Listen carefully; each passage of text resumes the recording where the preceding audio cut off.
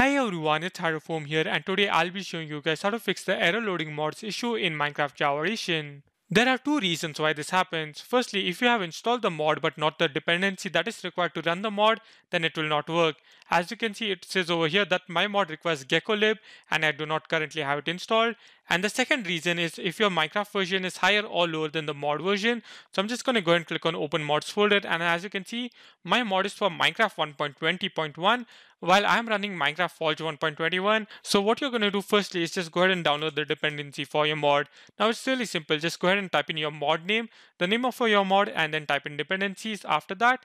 And then you're going to see the first CurseForge link, and then you're going to go to relations in the CurseForge page. And as you can see, so over here GeckoLib is there, and I'm just going to simply install this real quickly.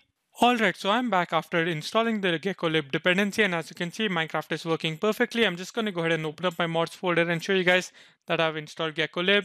And basically, if you have any dependency or if your Minecraft versions, I've also installed Minecraft Forge 1.20 and I've opened up the game. So if your Minecraft Forge version is higher or lower than your mod version, or if you have any dependency for your mod that you have not installed, then unfortunately the mod will not work and Minecraft won't load. And that's pretty much how you will solve the issue. Thank you guys for watching. Leave a like, subscribe, and I'll see you guys in the next one. Goodbye.